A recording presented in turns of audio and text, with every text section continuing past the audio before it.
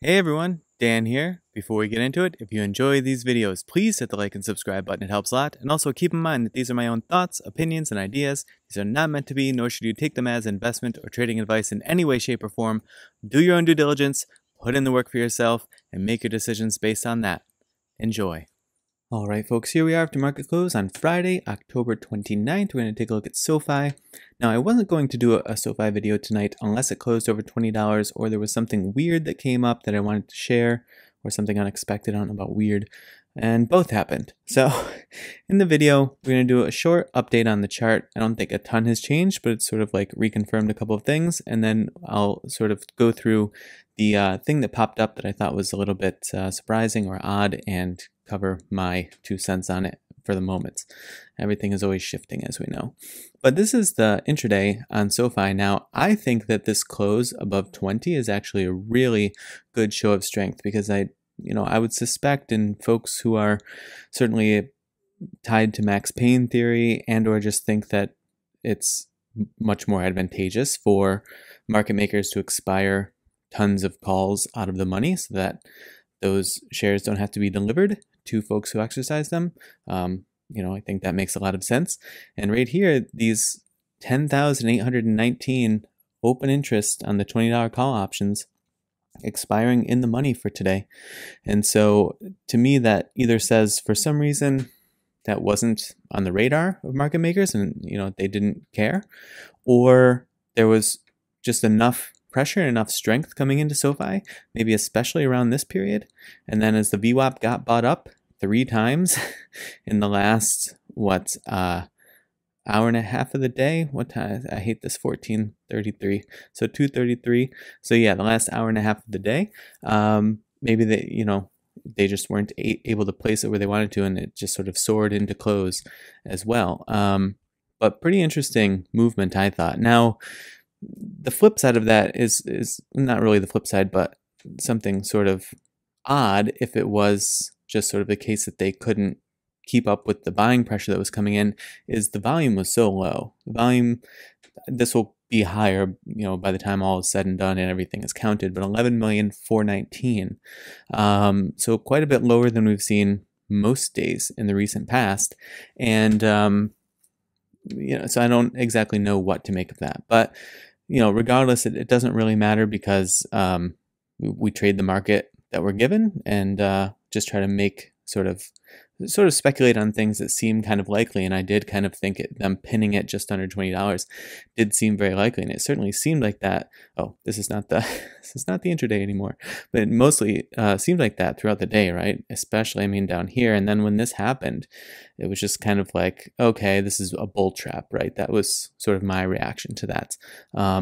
And then when it bounced off this VWAP, it was still just sort of like hovering in that territory where you had the sense that they could just pull the rug out or pin it down.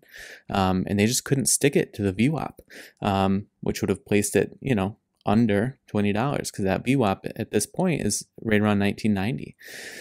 So pretty interesting. To the extent to which any of that sort of, they wanted it to expire out of the money, the $20 calls meaning, and they weren't able to, I would take that as a solid sign of strength. So I don't really know what else to make of it, to be honest. On the daily chart, it does keep this play strongly in place as well. This wedge here.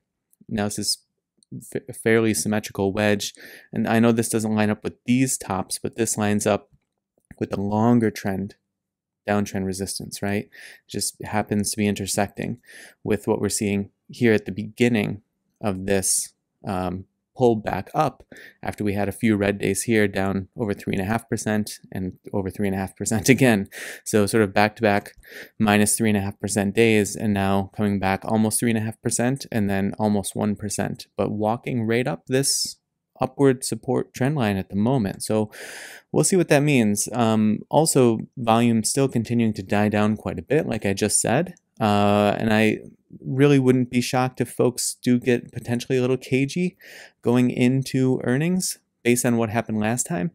That said, I think given, certain perspectives or prospects or prospecti, and folks wanting to place profits from other tickers, maybe in a similar space, like maybe folks from, Lending Club, for example, who are looking to place profits in a similar like fintech type space, or even the symbol is escaping me. I have like apps stuck in my head, but it's not apps. I have a firm stuck in my head, but that's an Upstart. Upstart. I just did a video on that last night.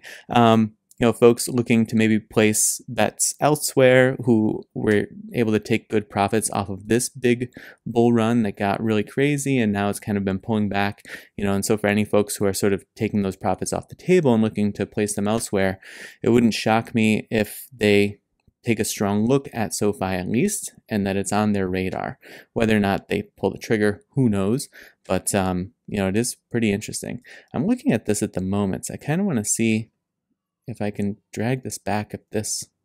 Yeah. Okay. So this is put in place. I mean, this draws back not quite, well, kind of to there. I mean, this draws back quite a bit, actually. So just kind of like spotting things here. I mean, could place it wherever, right? It doesn't shift it that much. I'll place it there for now.